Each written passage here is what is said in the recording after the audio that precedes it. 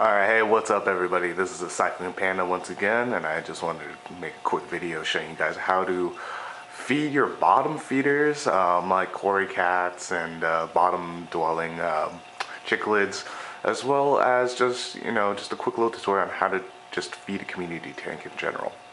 Now, believe it or not, bottom feeder fish like cory cats and those cichlids that I was talking to, and some, not all, and other bottom dwelling fish, they do need to be fed a little bit differently than your mid and top dwelling aquarium fish.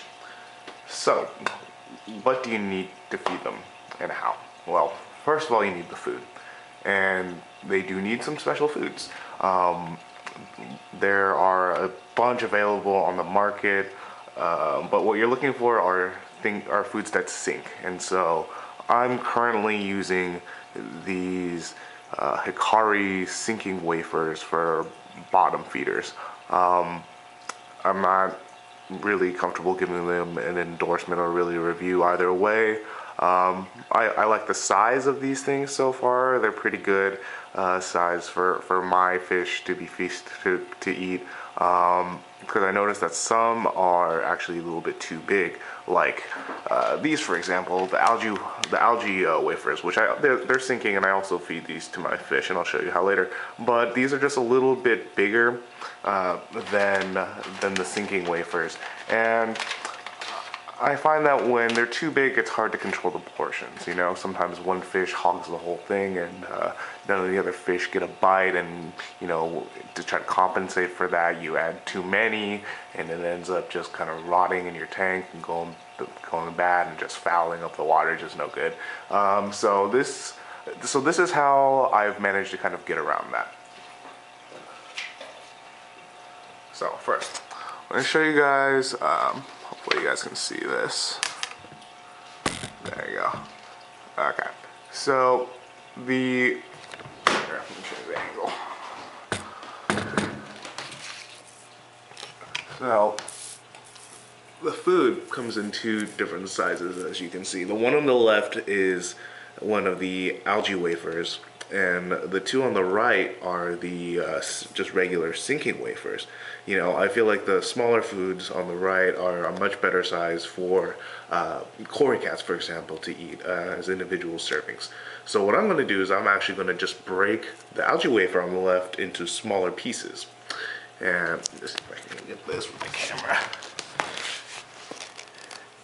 Yeah, so I mean, it's not rocket science. You just kind of poke it down like that, like that, like that. That's perfectly fine. It does not have to be perfect at all. It just, you just want somewhat even sizes. I find that 4 pieces is generally good for me. And then you got your food ready to go. So how do you actually feed the fish? Well, since these are sinking foods, there's a couple things you got to watch out for.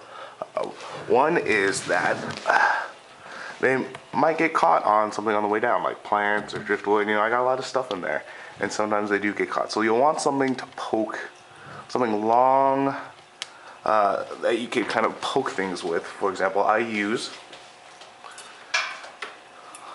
aquascaping tongs, which I would highly recommend that all of you aspiring aquascapers get. It's so useful. Even if you don't have plants in an aquarium, I recommend that you get some.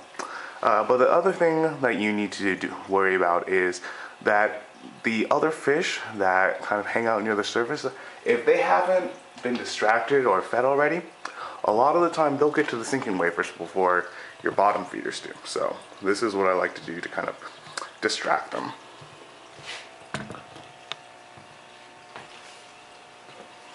So I take just some regular flake food, just a pinch.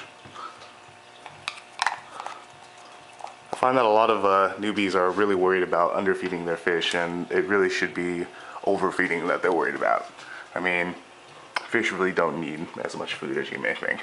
Like in the wild, they don't get fed that much. They gotta actually hunt for their food. The ones that we have that we keep at home are definitely spoiled. So I just grab a small little pinch. You can see the fish are they're ready. And so I try to spread the flakes on one general area in the tank. And that kind of draws, yeah, see, because you got the angelfish and the rummy nose going crazy up there. And then I take the prepared foods for the bottom feeders, and then I just kind of mix them together. And I saw this on some forum somewhere. They called it the shotgun technique. And you try to find a generally kind of open area without too many plants, and you just drop them all in. And as you can see, they're floating down slowly. Some of them may get caught. And there's one still floating up there. And here's where the pliers come in, or the tongs.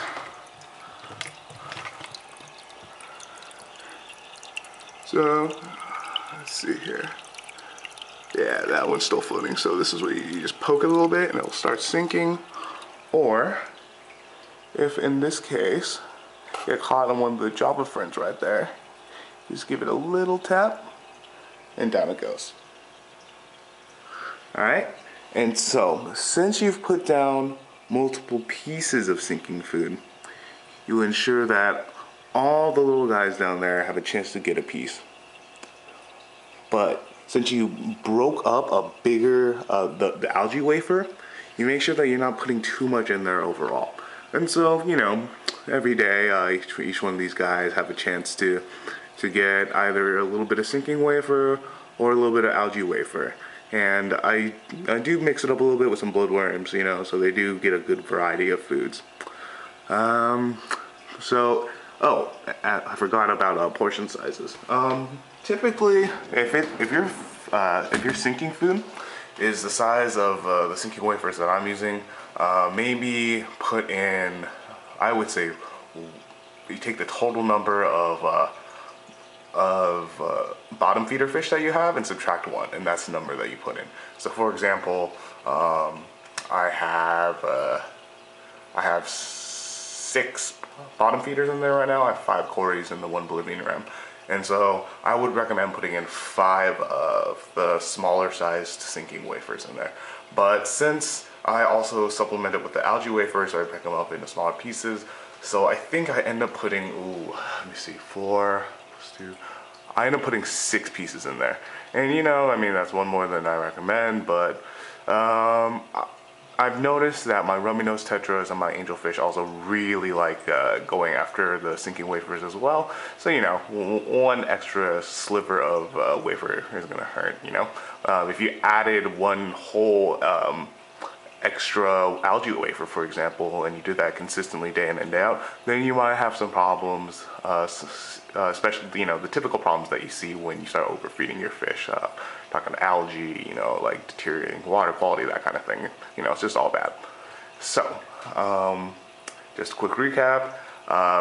Make sure to portion your food for your bottom feeders correctly. Make sure to get a special food that is designed to sink for bottom feeders.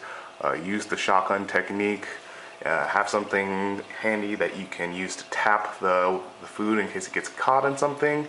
And distract the fish that swim on the surface and the mid-level of the tank first by feeding them some flake food on a different side of the tank.